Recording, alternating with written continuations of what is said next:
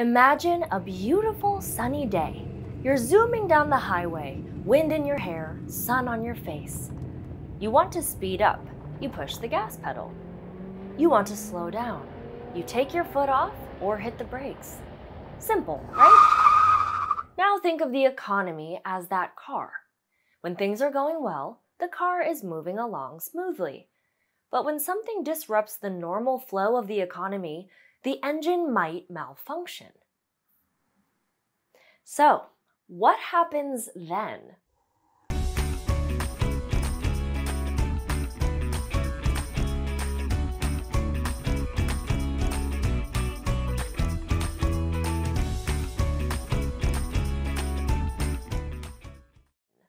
Well, what would you do if your actual car was malfunctioning? You'd take it to a mechanic, right? Unfortunately, there's no mechanic for the economy, but there are some internal and external forces that can fix the economy. We've talked a lot about internal market forces like scarcity, the profit motive, and the laws of supply and demand. And those are powerful forces. Much of the time, they can work to benefit producers and consumers, establishing equilibrium prices and encouraging innovation and efficiency. But sometimes things get too far out of balance. Inflation hits, unemployment spirals out of control, or wages stagnate. So, if the market can't fix itself, what or who can step in to take action?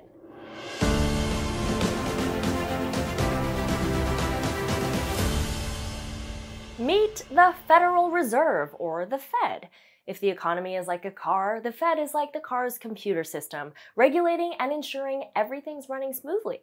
You might want to take a moment and get your PDF. There's a graphic organizer that you can fill out as we go along. The Federal Reserve is the central bank of the United States. What do you think would be the role of a central bank in a market economy? Well, in the US, the Fed regulates the money supply and clears financial transactions between member banks. What does that mean? Regulating the money supply means that they can control the amount of money circulating in our economy. Clearing financial transactions means ensuring that money can flow safely and efficiently between banks. Through these two main functions, the Fed has the power to accelerate the economy or to pump the brakes. They can also take the wheel to settle things down and keep it stable. And if a bank's in a crunch and in danger of running out of money, the Fed is there, lending them some money to cover short-term deficits. Economists often refer to the Fed as a lender of last resort for banks.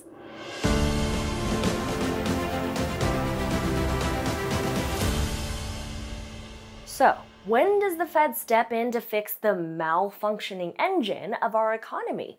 What economic indicators does it watch to see when the economy is in trouble? You probably won't be surprised that the Fed tracks a variety of economic indicators, but they mostly fall into three buckets: inflation or spending, growth, and employment. To track inflation and spending, what might the Fed watch? That's right, the CPI is a major indicator, along with spending in areas like retail, housing, and vehicles.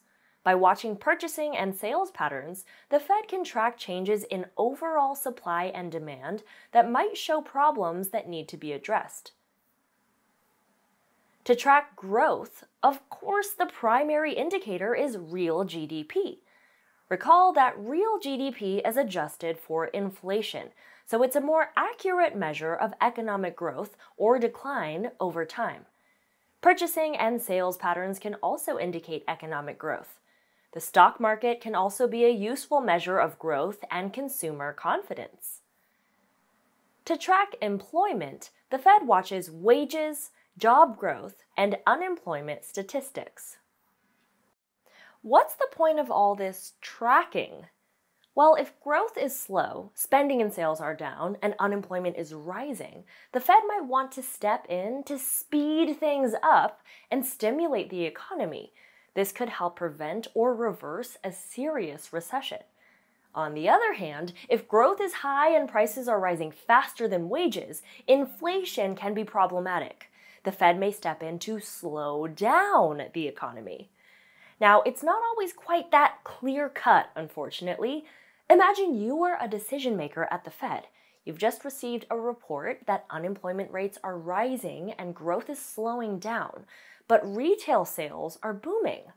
What do you do? Well, there's no one right answer here. This sort of mixed data is exactly what the Fed grapples with. While booming retail sales might suggest consumers are confident, rising unemployment and slowing growth indicate possible trouble.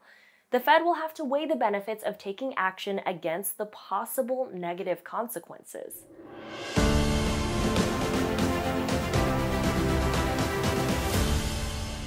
So, the Fed can choose to speed up or slow down the economy. But how? They do this by using something called monetary policy. Monetary policy is the actions and decisions a country's central bank takes to control the supply and demand of money and credit. Now, the idea of supply and demand of money might sound a little weird, but it's actually crucial for the Fed. By increasing the money supply or the amount of money in an economy, the Federal Reserve can try to stimulate economic activity and speed up growth. On the flip side, by decreasing the money supply, the Federal Reserve aims to slow down economic activity. There are three main ways the Fed can adjust the money supply in either direction: change the reserve requirement for banks, adjust the discount rate, or conduct open market operations. Each of these tools can be used to increase money supply and stimulate the economy, or to decrease supply and slow things down. The first tool is to change the reserve requirements for banks. Think back to our lesson on banks. What is the reserve requirement? That's right, it's the amount of money from their deposits that banks must hold on to in order to meet regulations and provide for withdrawals. To increase supply and speed up the economy, the Fed can lower the reserve requirement. This allows banks to loan out more of the money in its accounts, and that leads to more spending and investment. To decrease supply and slow down, the Fed can increase the reserve requirement. This restricts the amount banks can lend, which slows down borrowing and spending from businesses and consumers. This decreased overall demand eventually results in lower prices.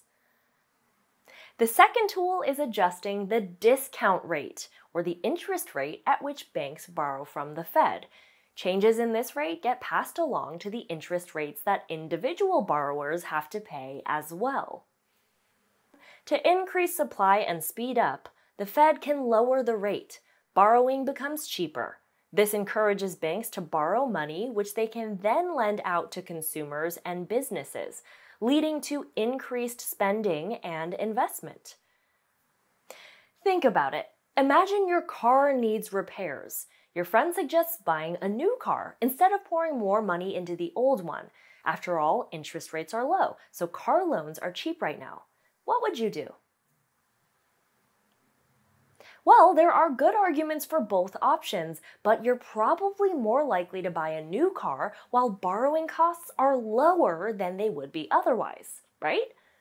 Likewise, businesses are more inclined to borrow for expansion, leading to more investments and job creation. To decrease supply and slow down, the Fed can increase the discount rate.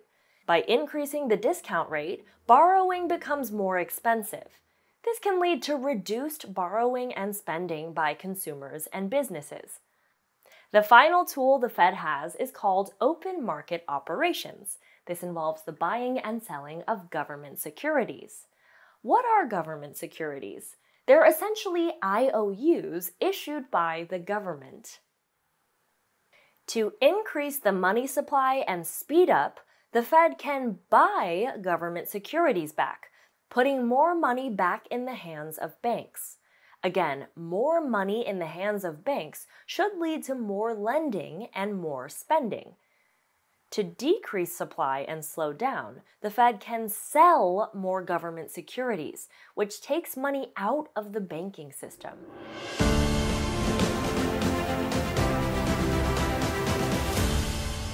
Let's take a minute to recap what we've learned today.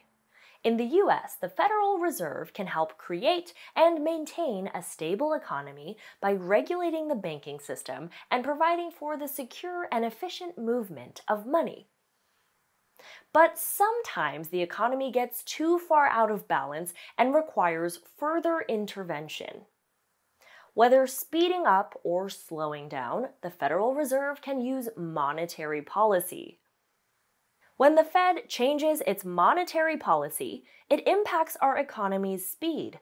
More money in circulation can spur growth, while less can slow things down to avoid overheating. In other words, to speed up the economy, the Fed can increase the money supply. To slow it down, the Fed can decrease supply. To achieve either of these goals, the Fed can change the reserve requirements, adjust interest rates, and buy or sell government securities. In this unit, we've looked at money, banks, and their role in economic growth. Now we've examined how the Fed can regulate banks and the money supply to help the economy. We've delved deep into how one country, the US, manages its money supply and banks. But nations around the world operate based on varied foundational economic principles. In our next unit, we will explore various economic systems: traditional, command, market, and mixed economies. Each economic system offers its unique set of advantages, challenges, and operational dynamics. But until next time, this is B, reminding you to keep investing in your future one lesson at a time. I'll see you next time. Hey, hey.